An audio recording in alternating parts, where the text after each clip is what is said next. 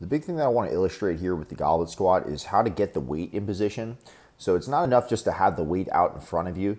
You can see that if you just reach the weight out in front, nothing really happens to my rib cage or my center of mass. But if I think about pushing the elbows forward to get the weight in position, that'll help to shift the rib cage back, which will shift me back onto the heels and allow me to stack the head, thorax, and pelvis much more efficiently. From here, we want to just drop straight down. We want to avoid the hips shooting back. I want to see that the knees travel forward while the heels stay on the ground. You also want to avoid that move I just showed there where you're just kind of hanging out on your back at the top. You want to stay active at the top. You should feel a lot of abs. You should feel your glutes. Everything should be on when you stay at the top.